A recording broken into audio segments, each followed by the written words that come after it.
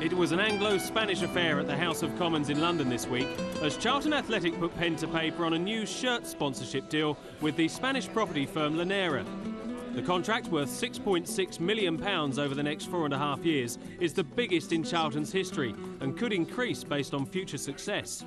After a wretched time on the pitch recently, Alan Kirbishley at last has something to smile about. It is our best sponsorship deal we've ever done. But it goes a little bit further than that for us. You know, it's nice to get the money, but it's even nicer when your partners that come in are on the same wavelength and we're all after the same thing. And, you know, I think Llanera have seen our values, our club. We're a unique club. You know, I don't think there's many clubs like us around. And they've seen that and they want to be involved with us, which is great news for us. Llanera already sponsor La Liga giants Valencia. If Charlton can achieve anywhere near the success seen at the Mestalla, then both parties will be happy with the new business venture. We're the first company, the first Spanish company to be sponsors of the Premiership. And that in itself is a big responsibility.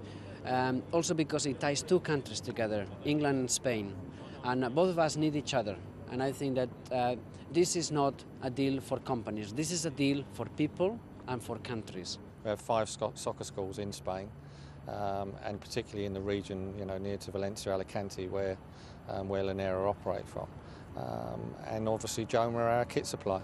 So there's a very sort of Spanish flavour to what we're doing at Charlton. But on the pitch, Charlton require a Spanish inquisition of another kind. After their best ever start to a Premier League campaign, the Addicts have lost 6 of their last 7 matches and have dropped alarmingly down the table. Charlton was second in September, but if their current form continues, they'll soon be involved in a relegation battle. So what's gone wrong? Perhaps the opposition we're playing against are taking a much more careful look at us and going about their jobs a little bit differently. And results breed confidence, and you know, we've not been getting the results. But I think for me, they've shown me in the first half of this season, or the first bit of this season, what they can do. And I know that's going to come back, and we've got to work harder for that to happen. In these difficult times, Charlton are taking a long, hard look at themselves.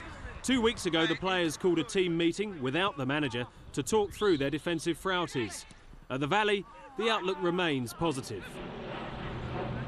It is disappointing, but we've got total confidence in Alan, and we're convinced that this is all going to turn itself around. We've got so many international quality players. It can't carry on like this. Charlton will step out in their new shirts on Boxing Day when they entertain Arsenal at the Valley. Wenger's men are also experiencing troubled times.